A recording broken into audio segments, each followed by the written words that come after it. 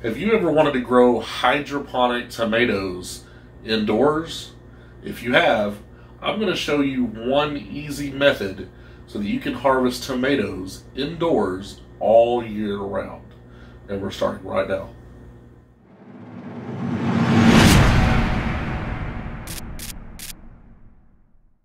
What's up, guys? My name is John. Welcome to another video. If it's your first time here and you want to learn more about sustainable gardening, gardening tips and tricks, and other hydroponic videos, start now by clicking the subscribe button and clicking the bell so you don't miss out on a thing. Alright guys, so today we're talking about how to grow hydroponic tomatoes indoors so that you can harvest fresh homegrown tomatoes year-round. So no matter the weather, you can grow tomatoes indoors and enjoy that fresh, delicious tomato at any time. Alright guys, so we are back, and here we are looking at the things that we will need to start our hydroponic tomatoes to grow indoors. Now, it's real simple to do. This is the first part of this series. We're going to be starting the seeds. Let's get to it. So the items that you will need, okay, you will need some sort of a container to put these. So you'll need rockwool cubes of some sort. So these are 1.5 inch by 1.5 inch. You can really do it with any size, but what I find is the 1.5 inch works okay, and then the 2 inch works okay. So to start, you'll need some rockwool cubes. You'll need a tray to put them in, whether it be something that you have bought to use for that specific purpose. This is just a drawer organizer. You can use a repurposed salad green container as a little mini greenhouse. You'll need some water. You'll need your cherry tomato or whatever tomato seeds. In this case, we're doing cherry tomatoes. Those are the seeds. And you'll also need something to label the seeds with. So let's get started. So the first thing you want to do is you want to take your rockwool cubes, and I've got, this is just regular water that's been sitting out, so it's dechlorinated. You're going to want to take, and to do that, you just leave it sit down for about 24 hours and it'll be just fine. That lets the chlorine dissipate. Okay, so you're going to take your rockwool cube and you're just going to dip it in the water. What this does will get the rockwool cube to absorb the water that it needs. And then what I find is I usually like to squeeze out some of that water. So just like that, just to remove that excess. And then one more. Okay, just like that. And then we're going to squeeze out that excess. Okay. Once you're done that, you can set your tub of water aside. Okay, and then the very next step. So in this case, we'll be starting 2 types of seeds. They're both cherry tomatoes. One is a determinate variety. This is a micro tom. The plant really only gets 8 to 10 inches tall total. And then in this case, this is a cherry falls, and this is a indeterminate. So we're going to give that a go. So the first thing you'll do is you'll take your seeds.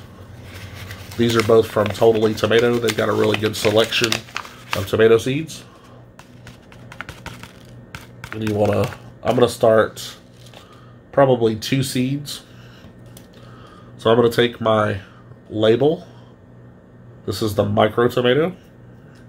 And I'm just going to poke a little hole in the rockwool cube. You can put multiple holes in the rockwool and put them in their own separate hole, or you can just put them in one, which is what I tend to do. And then separate them later, which is completely possible to do as well. And you just kind of poke them down in there, and then you're going to put the label in the rockwool.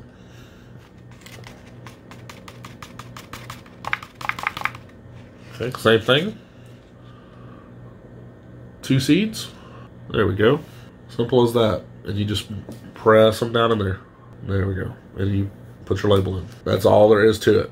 You'll simply put this into its tray, either whatever container you have, and then you put that on a heat mat or in a place that's warm. Allow those to germinate. You'll put them in a net cup, and then you'll put them into a container something that will hold the nutrients. But here is a look at a couple of them that I have in mason jars. These are a couple of micro tomatoes that I've started, and they're in rockwool in a net cup, just like that. And you can see the root system. And this one I've taken the paper off to show you, but this one has just got the nutrient system, the nutrients in there. And you can see the amount of tomatoes that are on this. And I've already harvested a couple. But just look at the tomatoes. And these are grown indoors with very little lighting. They've just been in a room with some ambient light.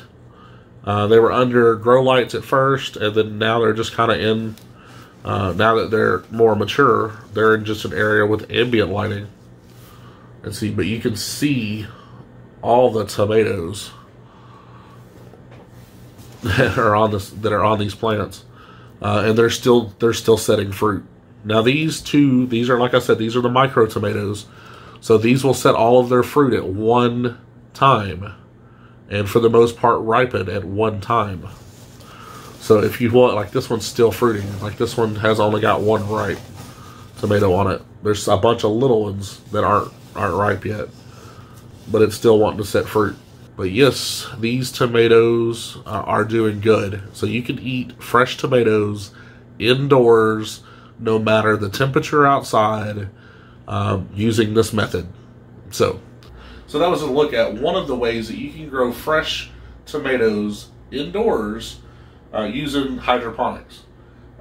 You can do it just like I have and get fresh tomatoes right off your windowsill, right off your dining room table by using this method.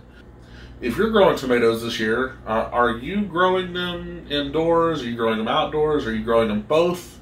Are you doing hydroponics? Or are you doing regular soil? If you are, just let me know that in the comment section below, and I would love to hear from you.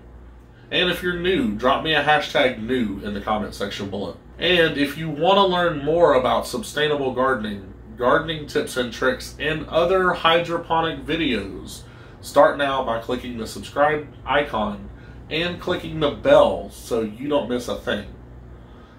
Thanks everyone for watching, and if you like this video, check out one of these, and I will see you in the next one.